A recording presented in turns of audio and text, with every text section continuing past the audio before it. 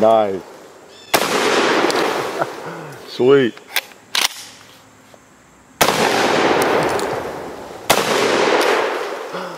Oh, sweet. Yes, Hickok 45 here with Benelli M2. Yes, specifically this model is called the Entry. Let's see, the M2 Entry Tactical. How you like that? That's pretty cool, Entry Tactical. And if you enter with this, you'll probably have an opportunity to exit, you think? So we're going to do a little shotgunning today. You notice we have one of these evil black guns, of course, but it's a nice one. Looks a little bit like mine, doesn't it? Yes, this one is on loan from the fine fellows down at Academy of Self-Protection in Jolton. We appreciate that. Because I don't have the M2, I have the M1, which I bought back in '89, I guess it was. Been around a while. This M2 is just kind of an upgrade, quote unquote, of the M1. It's you know, better sights, I think. It's a little bit of change to the bolt carrier. They've changed the magazine configuration a little bit, the way it comes off, I think, and the stock a little bit different on some of them. This one really looks a lot like my stock, actually. I took mine off and changed it out. I took the pistol grip off mine, but you know, similar gun, just some upgrades. It's still the inertia, you know, bolt system. You know, there's no gas system involved in these models. I think the M1, the M2, I guess the M3 as well. The M3 is the one that's both bolt, semi-automatic and pump. You know, you get both with that one. And then the M4 is the new one that I think it's a gas system. It's a different kind of animal to some extent. I'm not that familiar with it. But anyway, these old the M1, the M2, you got that inertial system. There's no gas system. Just blowback, you get a nice little recoil with it, but they're really reliable. I guess all the Benellis are reliable, but you know, they just tend to work. Okay, this one's fairly new, so we're breaking it in, experimenting with different ammo here, but we're going to shoot the thing. Now, one thing you might notice about it, the owner of this one didn't like the long barrel, so he took it out in the garage and put a hacksaw to it and just hacked off the barrel. And I think the ATF is looking for him right now, to tell you the truth. No, actually, he went through the paperwork. It is an NFA item, and he had to go through the waiting period and finally got the toy. But it has a barrel length that is, I think it's 14 inches. So that is not legal unless you go through the process and the paperwork and, you know, and get the NFA, the tax stamp and everything. So it has a short barrel. It is an SBS, what it's called, okay? Just like a short barreled rifle is an SBR. Pretty smart, aren't I? R for rifle, S for shotgun, SBR, SBS. What a genius. So that's what this is. You know, so we've had some firearms, those little Serbus, I guess, those little really short shotguns. Those were so short that they fell into that other category, the any other weapon, AOW category, any other weapon. And I don't know everything there is to know about that. I'm not going to get too detailed on that, but some firearms are so short and so different, they fall into that category, and that's where those, you know, fall. But this is just a short-barreled shotgun, and that's the designation by the ATF, you know, SBS, and it does take a special stamp if you want a shorter barrel than 18 inches, okay? So always be aware of that. You don't want to ever have a shotgun barrel less than 18 inches or a rifle barrel under 16, you know, unless you've got the paperwork on that, all right? Because we all know this is way more dangerous than that one, right? Okay, getting funny, huh? All right, so let's shoot it. We're going to see how it works. We're going to break it in. Because you can tell by looking at it, it's really new. And a person shouldn't have a shotgun so new looking, really. Let's put some slugs through it. If anything, let's make sure the safety's on. And we're going to top it off. It holds 5 in the magazine and 1 in the chamber. Ooh, that's an amazing piece of information. 1 in the chamber, huh? It's an unusual chamber. It just holds 1 round. All right, so we'll have 6 to play with. All right. We'll see where it hits, where I can hit with it. Let's try something easy first, like a 2-liter. That's like a shotgun slug on a 2-liter. There's one that has not been struck yet, right there. I think I popped him on the bottom. Pretty cool. Let's pick off that little spray can on that target right there. All right. Let's go gonging. Ooh, man.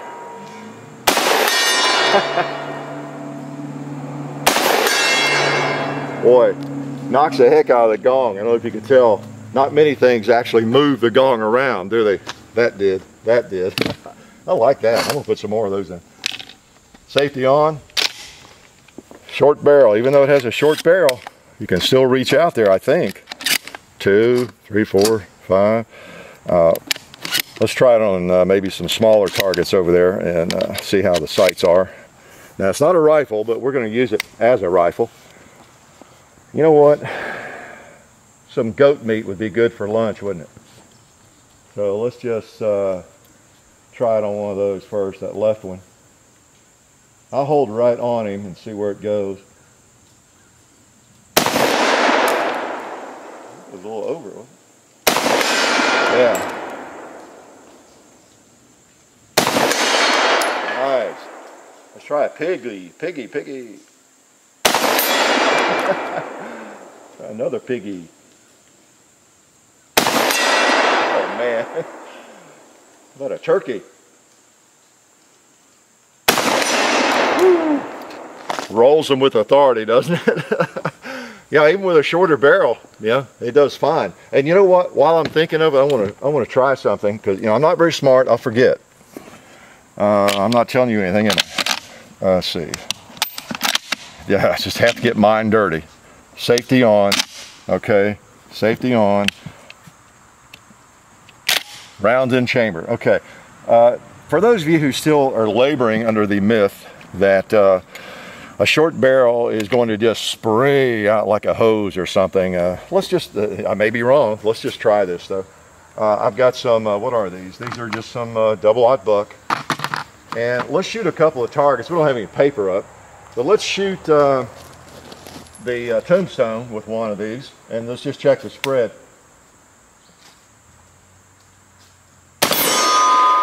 All right, now that's with the short barrel.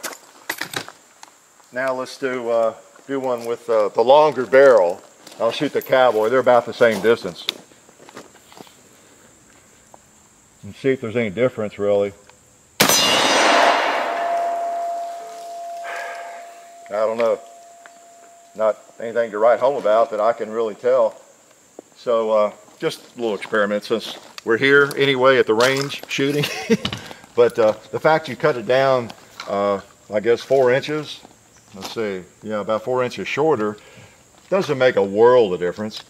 Let's also try some of this, let's see, do I have the box? Yeah, this is, let me grab the box over here if I can reach.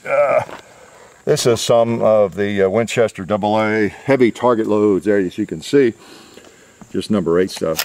This is what I like to shoot, we're just out plinking around with the safety on. It's fun to, just shoot bird shot and stuff, and you don't really need double-aught buck or high brass slugs and that kind of thing. And this is a little heavier than just the standard field loads, the heavy target load. And that's generally what you need. If you have a new Benelli, you definitely are not going to have success, I think, with the standard, just field loads from Walmart or wherever you buy them, just 1 ounce loads. Okay. Now I'm not so sure about some of the other models, but I know these inertia driven, like the M1, the M2, probably the M3, you do have that issue. Okay, it wants a little bit warmer ammo than just standard low brass stuff. All right, so we got birdshot. Let's put a couple more on that pumpkin.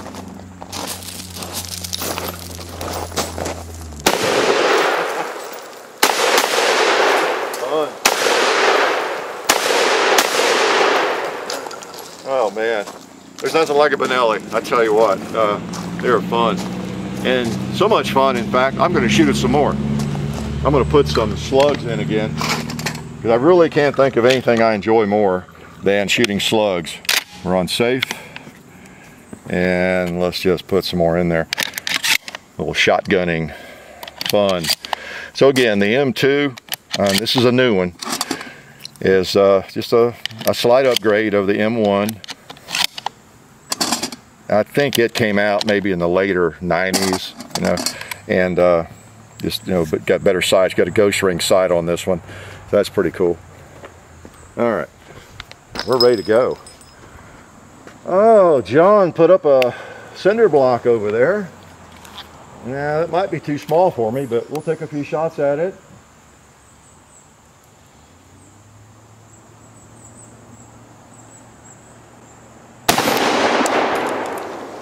Let's see. Oh, he's a moving.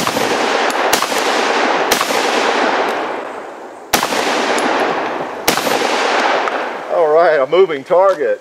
Caught me by surprise there. You never know what's going to happen on the range, do you? Oh man, that's cool. That's cool. I'm going to shoot some more slugs since I have a few more. Oh boy, there's nothing like a shotgun. As you can tell, and as you know from our other shotgun videos, you can have a smooth bore, and this is a smooth bore, by the way. We always get that question. I do not own a rifled shotgun barrel. You know, that sounds like an oxymoron, doesn't it, to me? I mean, a rifled shotgun barrel. I just don't even own one. In fact, I've never fired a shotgun through a rifled barrel. I just never have. So anytime you see us out here, just unless I tell you differently, it's just smooth bore stuff. And it's remarkable what you can hit with a smooth bore. Let's try some of those turkeys over there.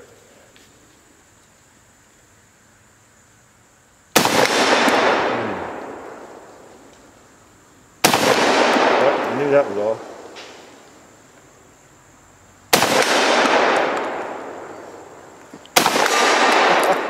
Sweet. Boy, it hits hard. I see another goat.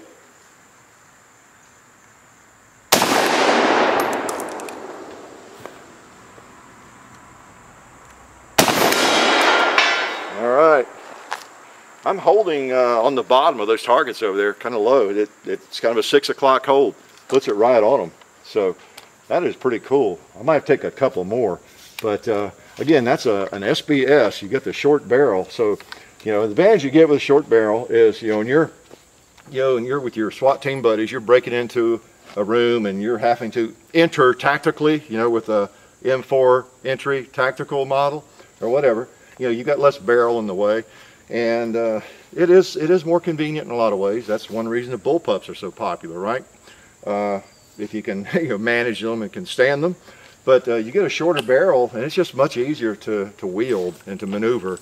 Inside a vehicle or just in any kind of situation, it's just handier inside a house or whatever you might be in.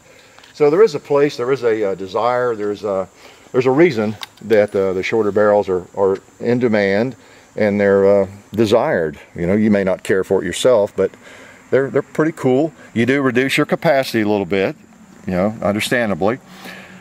I don't know, you could maybe argue there's a little more recoil with this one because it's lighter than mine. But as far as the function and the effectiveness of it, I don't know if there's any real difference. What have we not shot that we want to shoot? Let's just stay with slugs. Look, my shoulder is tough. It can handle it. All right, put some more in because we can shoot almost anything here with slugs except these close metal targets. It even does some damage over there. I don't shoot them too much. And let's see, I think we need a couple more. Those animals on the top row are kind of hardened steel, and so I can get by with more on them. That's why I always start with them when I've got something powerful like this. I think that was 6. Okay, we got a couple guys here close that have not been hit yet too. All right. Let's say a couple more.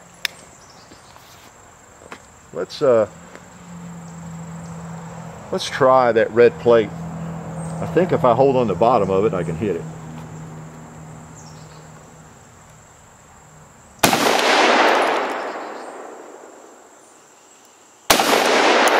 Now let's bring it up.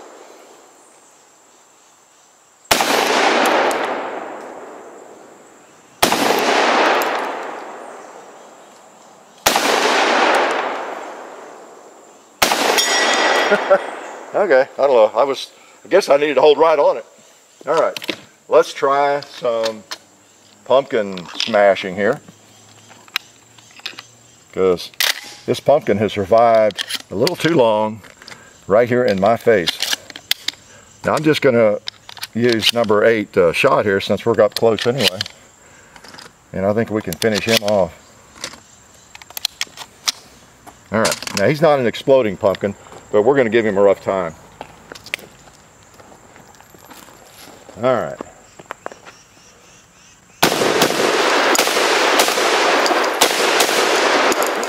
All right. Oh, that was cool. That was fun. I guess I've shot it enough. I just wanted to help get it broken in. I mean, after all, when someone has a relatively new firearm, I feel an obligation, you know, really more or less to help, to help, you know, an individual get it broken in. Whatever I can do, right? I mean, I hate to, but you know, if you twist my arm, I'll shoot your gun. Okay, pretty cool, pretty cool. Again, an SBS model Benelli M2. Okay, entry tactical model. Very nice shotgun. You know, if you don't have one, you should be shopping for it right now, probably, right? Life is good.